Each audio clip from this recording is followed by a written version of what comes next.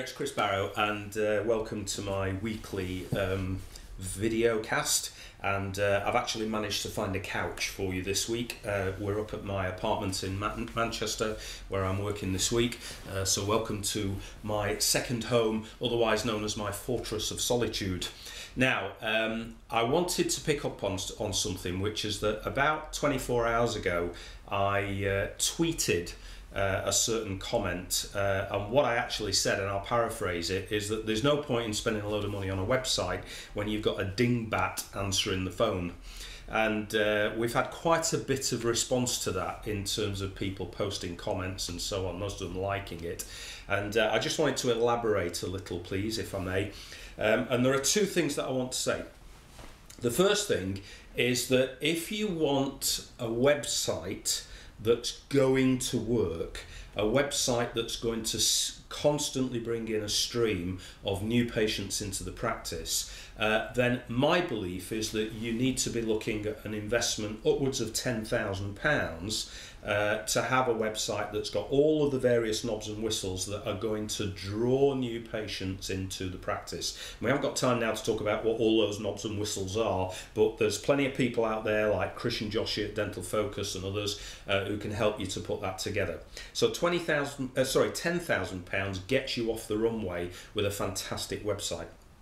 Second thing you need is a very sophisticated social media campaign, so that you're using things like Facebook pages and Twitters and other social media communication systems to build a conversation, to build a tribal experience, to build the momentum that's going to bring all of that business into you. And I've spoken at conferences recently about the web marketing funnel, which starts off with a Google search, and then people taking a look at your homepage, and then they look at the special offers, and then they connect to your social media network and they get to know a little bit about you, and eventually it leads down to a moment of truth when they pick their phone up and they dial your practice number and they ring you.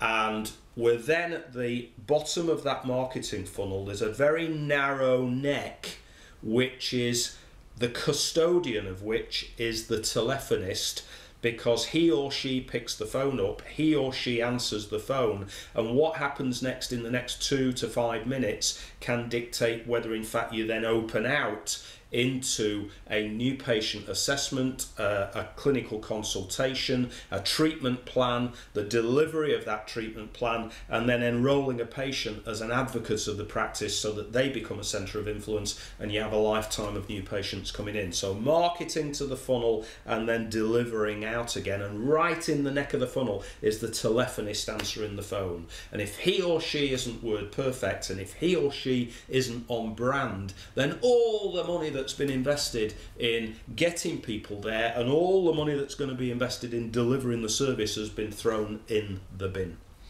So I get very disheartened when, as happened to me recently, I am asked to ring a dentist and Philippa books a call in. I'm driving down a motorway somewhere on Bluetooth, and I ring the dentist for a chat about our coaching services. The phone's answered in 3 rings, and all of a sudden this voice says, "Dental practice?"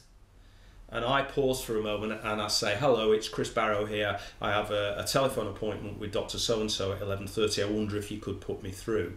And she says, "Who is it?" And I say, "It's Chris Barrow. I have a telephone appointment with Dr. So-and-so at 11:30. Wonder if you could put me through." Now, what happened next, I didn't know this, was that the individual in question actually put her head round the dentist's door and said, "There's somebody called Paul on the phone for you." And the dentist kind of thought about it and then maybe put 2 and 2 together and said, "Just put him through." I'm driving the car down the M4, all of a sudden, clunk click, I'm through to the dentist, who very quietly said, "You probably know why it is that I've asked you to call me." And of course I did.